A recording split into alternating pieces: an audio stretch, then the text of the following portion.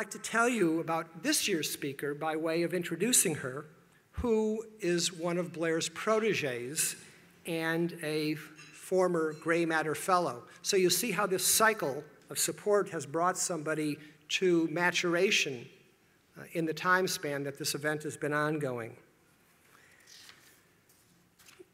Carolyn Rodriguez was born in San Juan, Puerto Rico.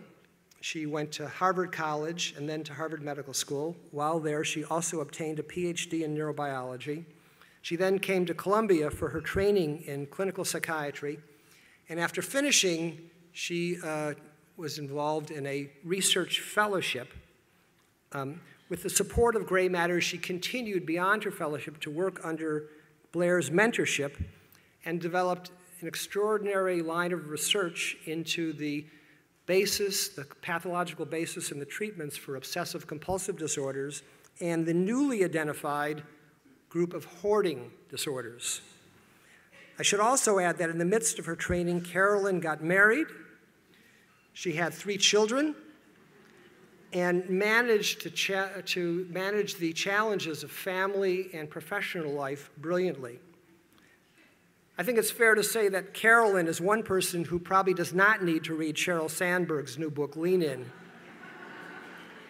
So in a way, this is, and there's no place that's more fitting than the Gray Matters at Columbia luncheon. This is Carolyn's scientific coming out party, where she's introduced to society as an independent investigator. So please join me in welcoming our faculty speaker for today, Dr. Carolyn Rodriguez.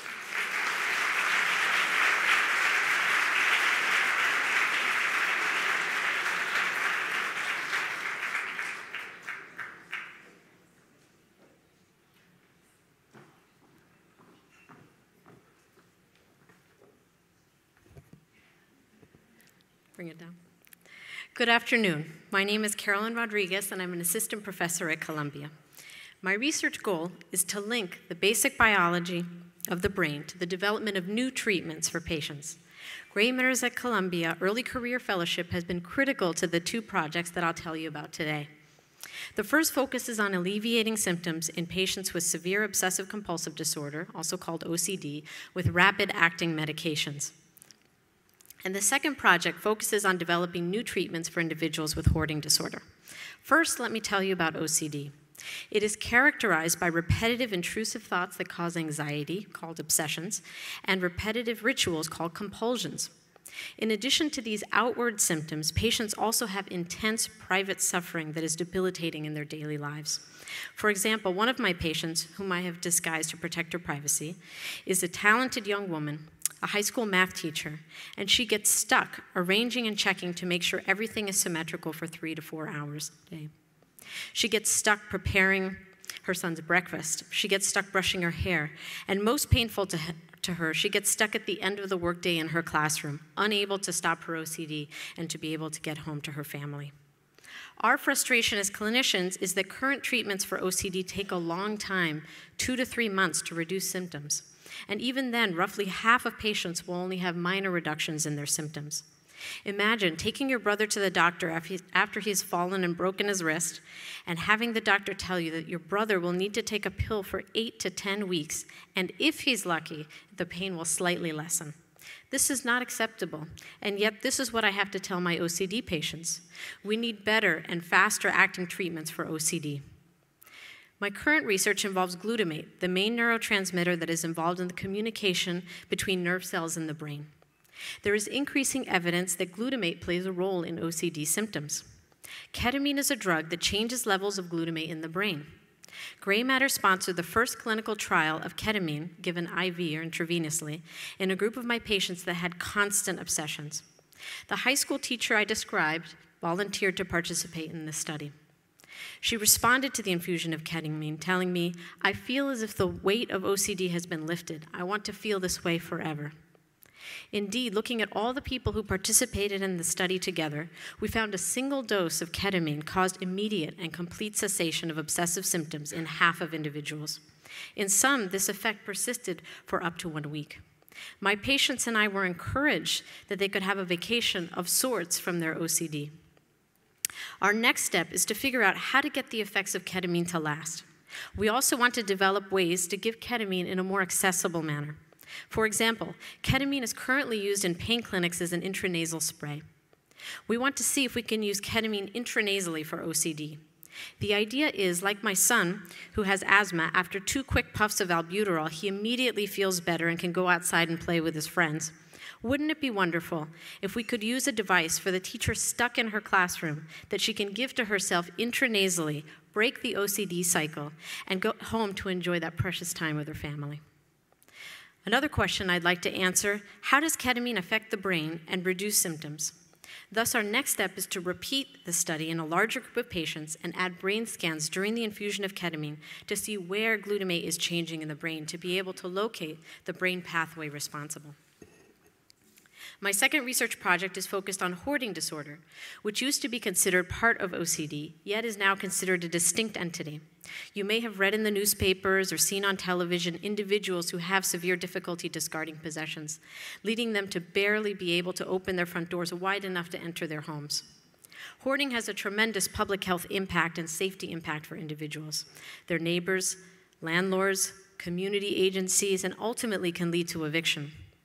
Although some treatments for hoarding exist, one of our biggest challenges is that individuals with hoarding disorder often do not seek help, and it comes at a great price. For example, one of my patients, who again is disguised, who is an emergency room nurse, who led me through a narrow corridor of possessions that reaches about shoulder height, described the crushing guilt she felt raising her only daughter in these suffocating and hazardous conditions. Only an eviction notice and the crisis of losing everything she owned motivated her to seek help. My current research project connects individuals facing the crisis of eviction with a one-on-one specialist who can connect them to mental health, legal, and skill-based group treatments. After 2 months, with the help of our team and her family, she herself has begun to clear her apartment of excessive possession and is, for the first time, optimistic about her chances. I would also like to answer the question, what is the brain process that causes individuals with hoarding to be so reluctant to part with their possessions?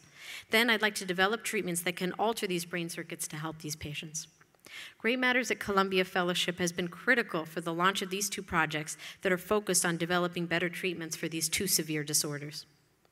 Before I end, I want to talk to you about how the Great Matters at Columbia group has been very meaningful to me beyond the research support.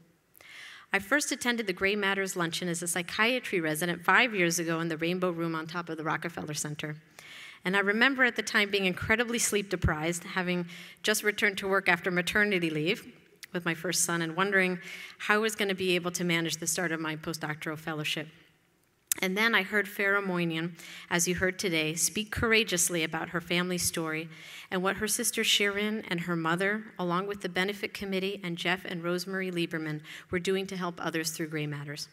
I was drawn to her message of hope, as well as to the commitment and drive of the women I was sitting with at lunch. I left energized and eager to get back planning my fellowship research projects. I also want to highlight my outstanding research mentor, Dr. Blair Simpson. If you wouldn't mind, Blair, could you stand and wave? I know where you are.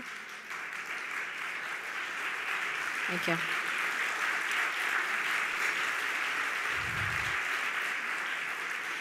She was the faculty speaker last year, as you heard Jeff say, and not only has she been a stellar scientific guide, but also a role model as a clinical researcher who is focused on helping our patients. We need more mentors like her to help move the exciting discoveries in basic science at the level of the molecule and cell to test how they can be relevant for treatments for patients who are suffering right now. Thank you so much, Blair.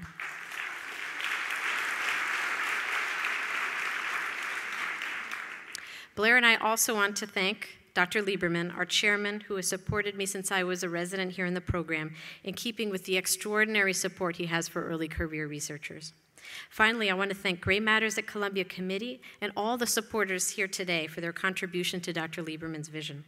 It is an exciting moment in psychiatry, and for Columbia and Gray Matters to be working together to produce cutting-edge treatments to provide relief to individuals with mental illnesses and ultimately relief to their families. Thank you so much.